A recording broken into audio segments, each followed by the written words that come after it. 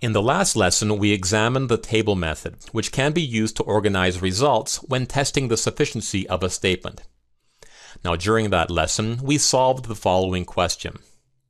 Here we saw that when x equals 1, the answer to the target question is yes, and when x equals 4, the answer to the target question is no. Since we were unable to definitively answer the target question, we correctly concluded that statement 1 is not sufficient. Now, in that lesson, we saw that the table method can be useful for demonstrating that a statement is not sufficient. However, if the statement you are examining is sufficient, as is the case with this example, the table method will be inconclusive. For example, the table results here suggest that if x is positive, then 6x will always be less than 7x. But it may very well be the case that we have simply chosen bad numbers to work with. Now, in this example, the table results suggest that if x is odd, then x will always be prime. However, in this example, I have done a poor job selecting possible values for x. Now, if I had chosen 15 as a possible value for x, then the answer to the target question would have been no, 15 is not prime, in which case we would be able to conclude with absolute certainty that statement 1 is not sufficient. So as you have seen, the table method is useful when we suspect that a statement may be insufficient. More importantly, the table method will only yield conclusive results if we are able to choose numbers that yield different answers to the target question. So when you are choosing numbers for your table, your goal should be to choose numbers that will cause conflicting answers to the target question. To accomplish this, we want to choose good numbers. So what are good numbers? Good numbers are numbers that represent a nice cross-section of all numbers. Some good numbers include -10, -1, -1/2, 0, 1/2, 1, and 10.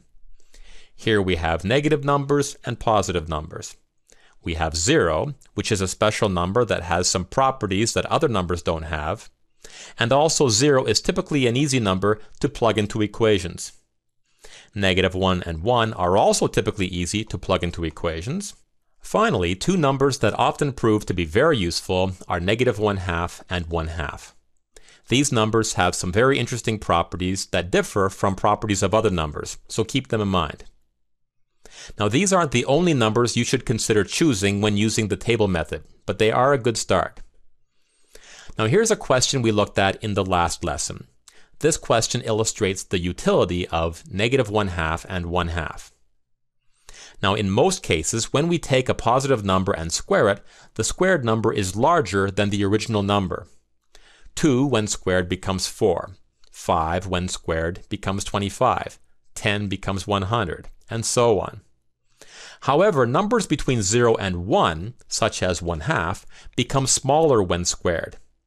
This concept is tested often on the GMAT, so watch out for it. So when x equals 2, the answer to our target question is yes, and when x equals 1/2, the answer to our target question is no. In this case, we can say with certainty that statement 1 is not sufficient. Here's another question. We want to determine whether x plus 1 over x minus 1 is less than 0. Statement 1 tells us that x is less than 0. Is this statement sufficient? Well, if you're not sure where to begin, why not try the table method and see what information you can collect? So we'll choose values for x such that x is less than 0. Then using these values, we'll ask our target question, is x plus 1 over x minus 1 less than 0? Okay, what's a nice number to start with here? Keep in mind that x must be less than 0, so we cannot plug in numbers like 0, 1, and 10. Well, how about -1? If x equals -1, then our expression evaluates to be 0. So when x equals -1, the answer to our target question is no. X plus 1 over x minus 1 is not less than 0. Now, what's another nice number we can choose here? Remember, our goal is to choose numbers that cause conflicting answers to the target question. So we want to choose a number such that the answer to our target question will be yes. Now, we've already tried -1 as a value for x, so now we might try x equals -10 or x equals -1/2. Let's try x equals negative 1/2, which we'll replace with negative 0.5 for faster calculations. Now, if x equals negative 0.5, then we can evaluate our expression by replacing x with negative 0.5. When we do this, we get 0.5 over negative 1.5. At this point, we don't really need to continue evaluating this. We have a positive number divided by a negative number, which means the quotient will be a negative number. That's all we really need. So when x equals negative 0.5, the answer to our target question is yes. X plus 1 over x minus 1 is less than 0. Since we have two conflicting answers to our target question, we can be certain that statement 1 is not sufficient. Okay, let's look at two more examples. In this question, we are told that k is a positive integer, and we want to determine whether k plus 5 over k is an integer. While we could spend some time rephrasing the target question, I want to jump straight into examining the statement because this is an area where students often experience difficulties. The statement says that when k is divided by 5, the remainder is 1. So what are some possible values for k? Well, k could equal 6, since 6 divided by 5 is 1, with a remainder of 1. Now, if k equals 6, then k plus 5 over k simplifies to be 11 over 6. So when k equals 6, the answer to our target question is no. K plus 5 over k is not an integer. Now, what other values can we choose here? Keep in mind that we want to choose a number that causes conflicting answers to the target question. So we want to choose a number such that the answer to our target question will be yes, k plus 5 over k is an integer. Well, another possible value for k is 11. If k equals 11, then k plus 5 over k simplifies to be 16 over 11, which is not an integer. So when k equals 11, the answer to our target question is still no. If we choose 16 as a possible value for k, then the answer to the target question is still no. And if we choose 21, the answer to the target question is no. So can we conclude that statement 1 is sufficient? It certainly looks that way. Unfortunately, we are forgetting an important value for k. If k divided by 5 gives us a remainder of 1, then k could also equal 1, since 1 divided by 5 is equal to 0 with a remainder of 1. Now if k equals 1, then k plus 5 over k simplifies to be 6, and 6 is an integer. So when k equals 1, the answer to our target question is yes.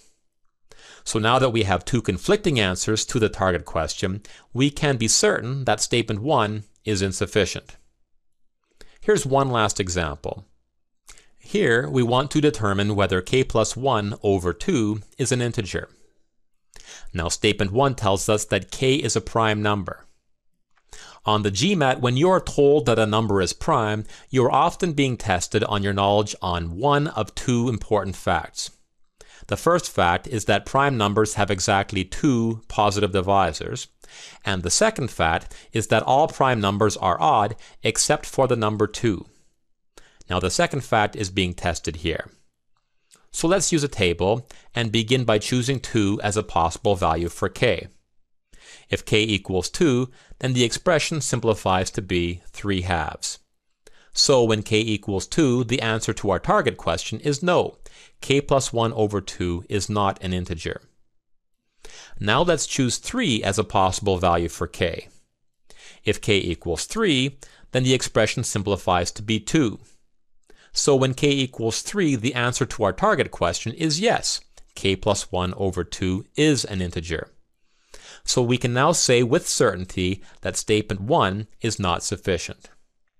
So to summarize, the table method can be useful if you suspect that a statement may be insufficient. If you aren't sure how to solve a data sufficiency question, the table method may help provide some insight into whether or not a statement is sufficient. When using the table method, your goal is to choose values that cause conflicting answers to the target question. When looking for good numbers to use in your table, consider these ones, And finally, be sure to adhere to any restrictions regarding the numbers you are allowed to use.